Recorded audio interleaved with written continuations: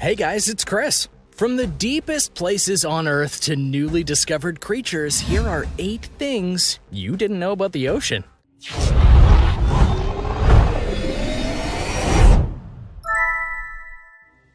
Number 8. How much of it have we explored?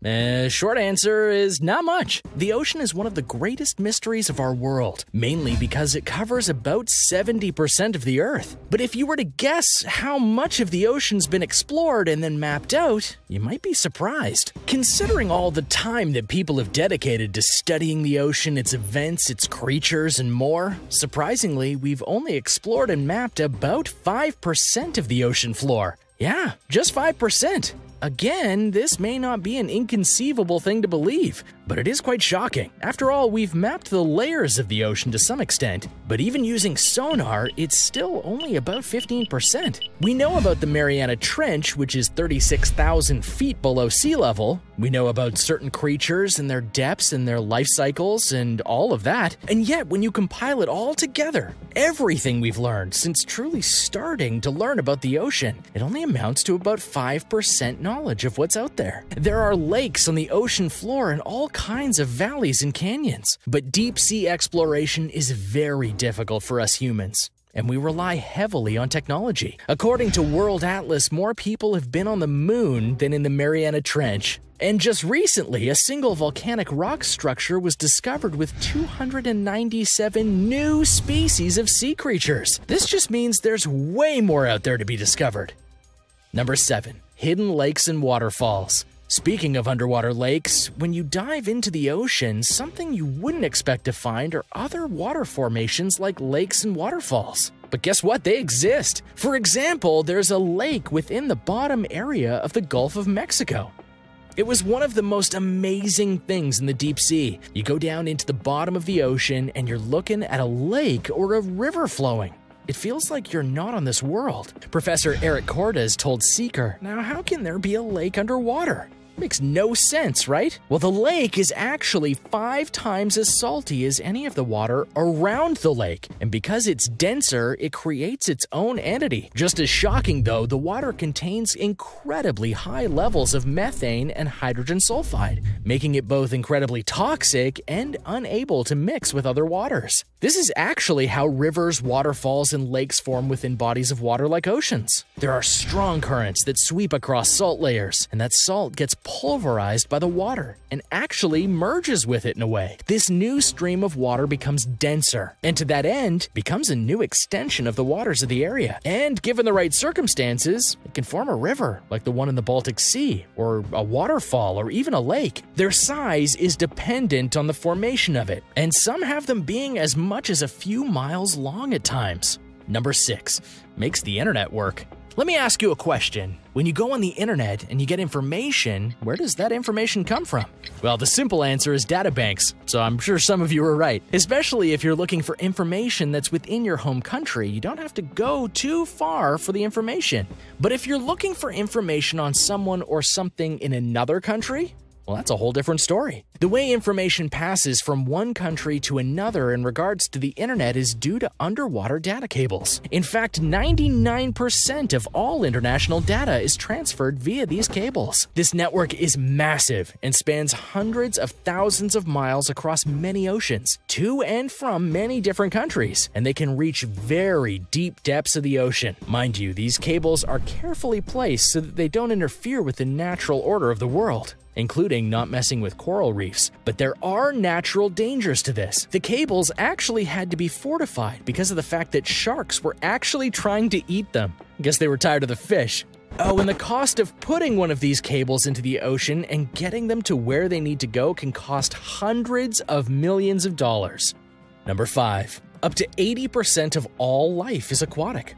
This one may seem obvious, but the truth is, some people forget just how much life in the world is held within the oceans. After all, we live on land, and are often amazed by the wide variety of creatures that live on the ground. The grass, the trees, etc. But the ocean beats the land by a wide margin. 80% of all life on Earth is aquatic in nature at its highest estimates. That is a staggering amount when you consider all the life on land.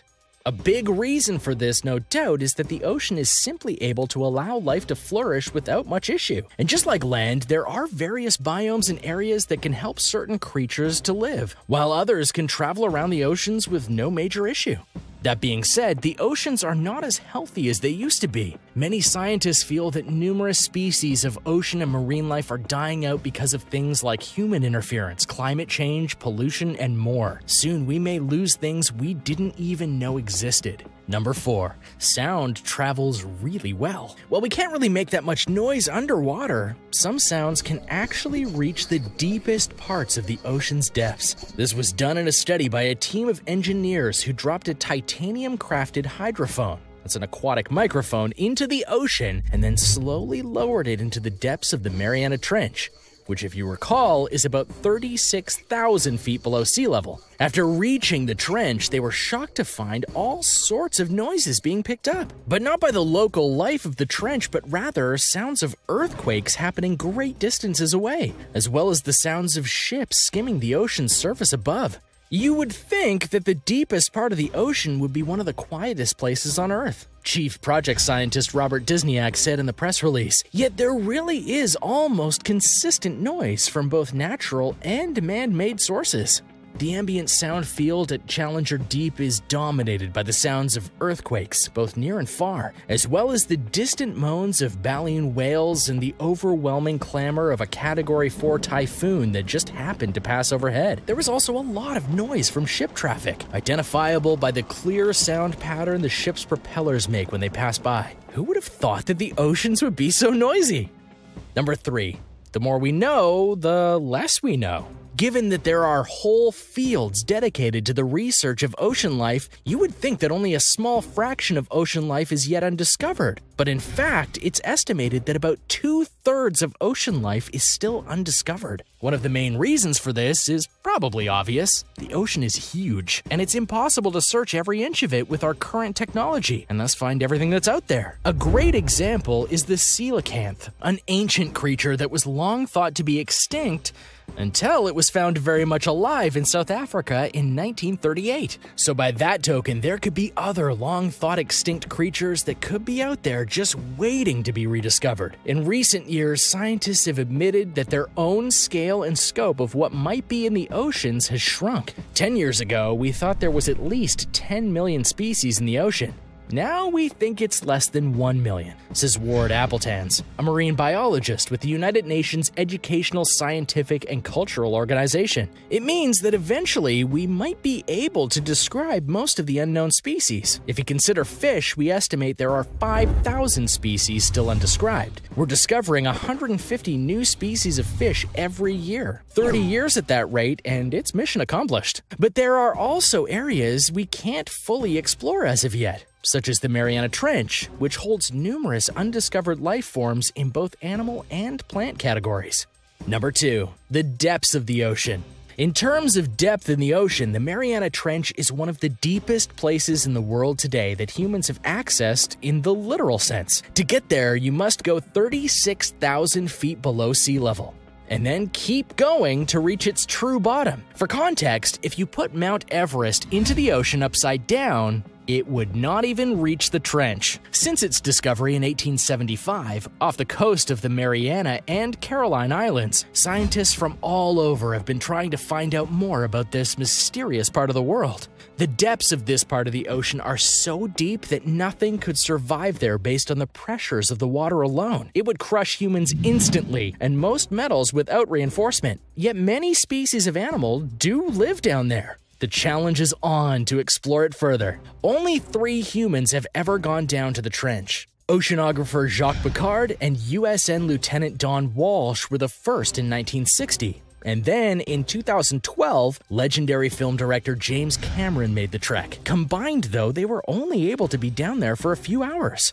What might be even more mysterious than the trench is that some scientists claim to have found a pocket within the trench that could lead to an even deeper part of the ocean. But that hasn't been explored as of yet. So how deep does the ocean go? In truth, we honestly don't know. Number 1. Why is the ocean blue?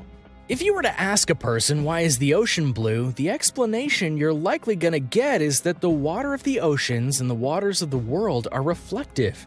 And since the sky is blue, the waters of the world are blue as well. And this is just not true. It's a logical explanation, but it's not true. The answer to this question actually lies in what's far above the sky, the sun. The sun gives us light via wavelengths of color. And how we perceive the world depends on how we interpret those wavelengths, such as how you can see the world in perfect color via your eyes, or have certain eye conditions and only see certain shades. When the color wavelengths reach the ocean, the waters actually heavily absorb certain colors.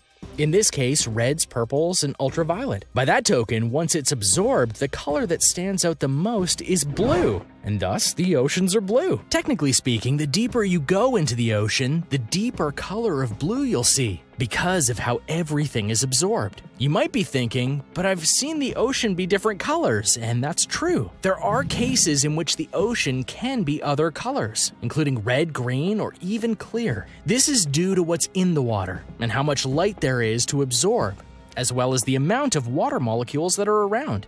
But if you've been diving, you'll know that sometimes all you can see is blue, and you can't even tell which way is up anymore. Thanks for watching, guys. Did you learn a little something about the ocean today? I know I did. What other interesting facts about the ocean do you know? Let me know in the comments below. Be sure to subscribe, and I'll see you next time.